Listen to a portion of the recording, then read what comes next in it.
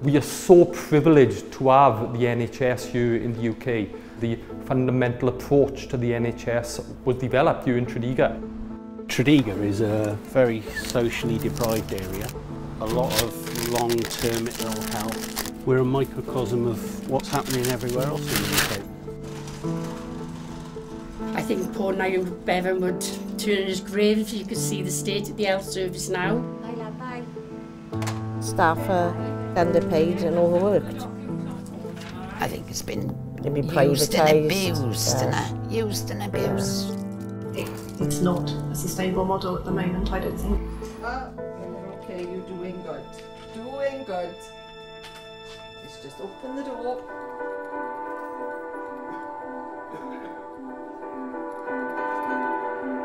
Hello, lovely. Yeah, she's back in on Thursday. It's Claire from surgery. She's doing to us this afternoon. I got a 9 o'clock appointment on Thursday. It's a bit early for you, lovely, isn't it? No problem. Thanks, lovely. Ta-ra now, ta-ra. It's full blown from 8. I think we're all feeling the squeeze a bit. The amount of people who want to access GP surgeries, mental health, that has gone huge. Every day is precious. But yeah, we do have a little giggle in between. We've got to work in with. Yeah, able to want to get it. Thank you. Has Santa Claus weekend?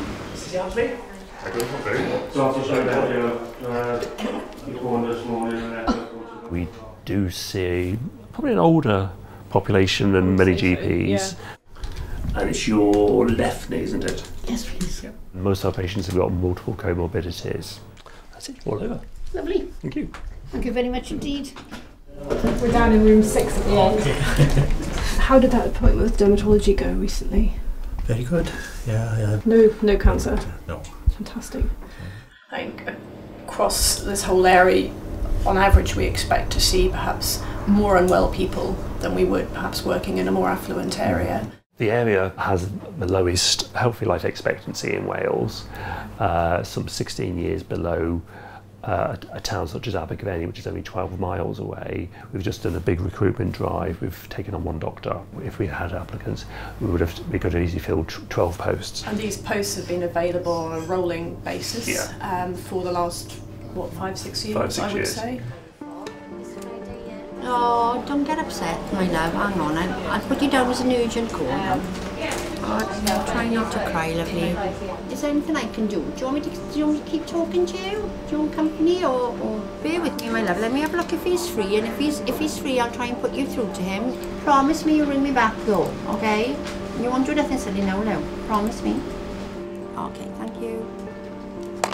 You get quite a lot of mental health calls. Yeah. And it's upsetting because obviously you just want to help, don't you? And like when they say things like, I'm going to end, you know. They go into detail sometimes. It's not nice. And like doctors are busy, I just want him to ring him now. Talk to him now. Ring now. We've got a few staff off that I didn't expect to be this morning. So it's been an interesting morning so far. That's Nikki, our van driver over there. The old people love us because they don't see anybody else. And we're the only people they talk to sometimes, so they love a little chat on the doorstep. So in here we've just got some overflow of medication. Then if we go, let's go around this way. We've needed to have much bigger fridges. You can see by far the biggest bulk of what we need to keep in a fridge is for diabetes, which has grown immensely over the last few years.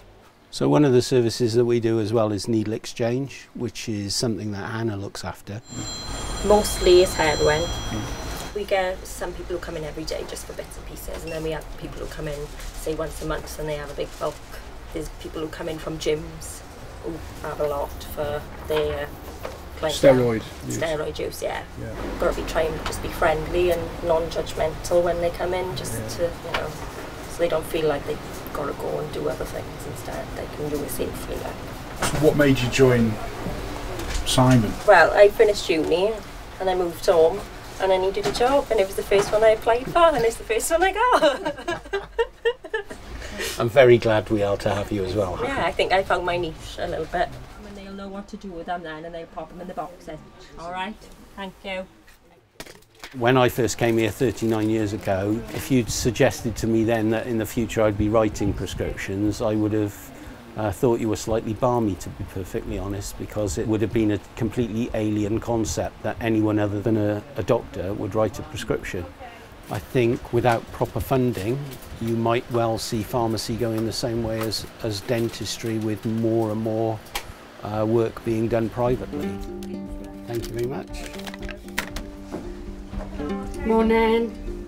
Thank you. I was a nurse for 30 years and I think I had the best years of the NHS. Thank you. Thank you very much. I think poor Aneurin Bevan would turn in his grave if you could see the state of the health service now, which is quite sad, but I think everybody is doing their best.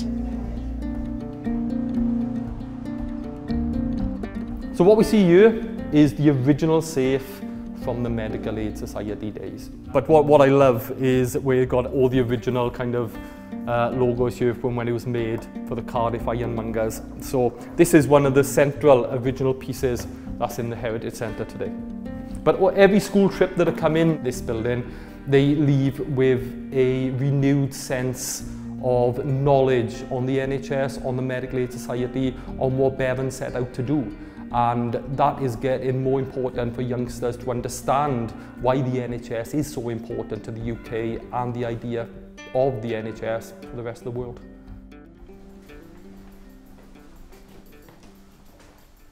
There's Aneurin Bevan as a young man, and these were all business people in the town. The Query Club, what they called. Anti-establishment they were. I was born with club feet. I've got 1 foot longer than the other. My father was a member of the Medical Aid Society. They all paid in. It was just a few pence in the pound that they were paying. And if your parents hadn't been paying into it, what would have happened with your fee? Well, if it wasn't in existence at the time, where would I be now? Perhaps I'd been a bit crippled for life. But I was seen by the top doctors because the medical aid were paying those doctors. If you need a GP appointment, have you been able to? Oh, that's a problem at the moment. If I've got a cut, if I phone up, he says, take a photograph of it with your phone. Well, I've got a phone, but I only use it as a phone. You can't take a photograph and tell him over the phone and he says to you, oh, I'll make a prescription out for you.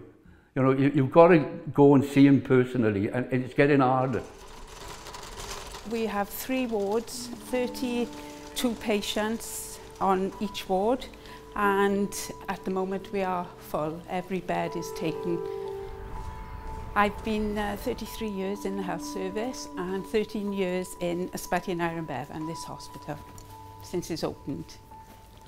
Would you still enjoy it? I love it. I absolutely love my job. And the challenges?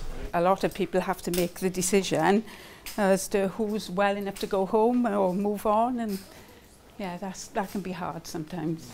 Yeah. Hello, Mr. Bradshaw, are you okay? What are you in for? Well, I come in with terrible pains in my back, and when I had the scans, they found I had 2 tumours on my spine, and it had affected my walking. I've been in 10 weeks now, but I'm hoping to go home soon because things are being done in the house for me, you know. All the praise in the world for the nurses, because what they do here, I wouldn't like to do it. Do you have sympathy with them going on strike? Yes, I think they're worth a lot more than they get. And you've got nurses going to food banks. That's terrible. Cost of living, everything. You only got to look at the news, you know. No, but I checked with the staff, there's nothing down this end. Thank you very much. Thank you.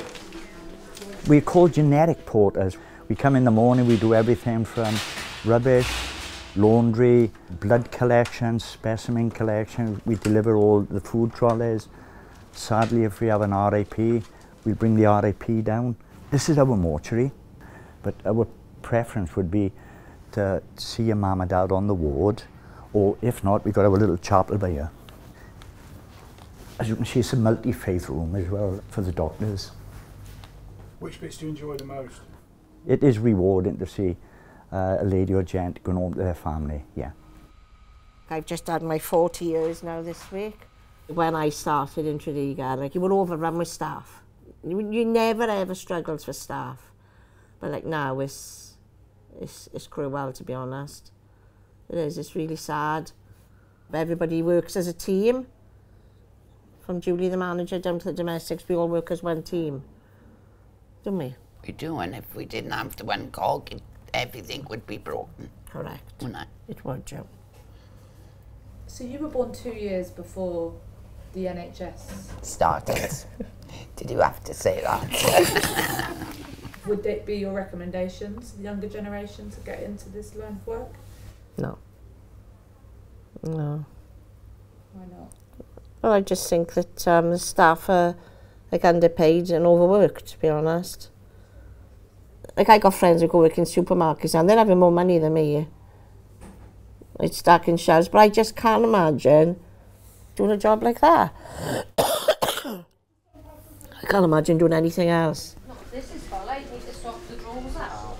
We try to stick to the trolleys, so we try to get stuff as much as off the trolleys. But sometimes we do take it from the drawers, so we do this at least twice a day on the day shift, and night shift fills them every night then for us in the morning.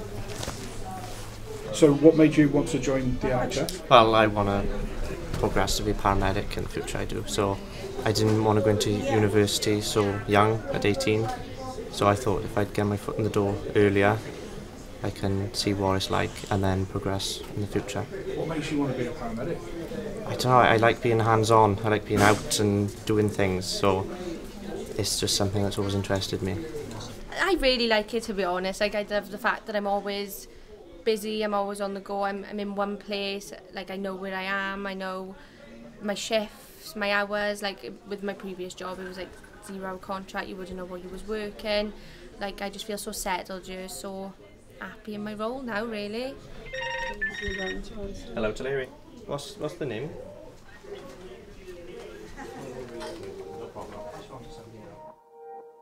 The big things I think the NHS has done well with, I think the things that have not improved are largely as a result of social issues.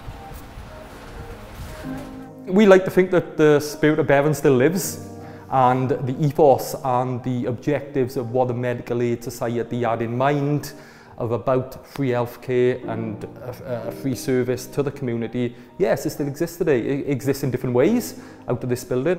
We got free shopping we do for people, we do free medical drops, and of course we give out a lot of food parcels. Will the NHS be around in 75 years?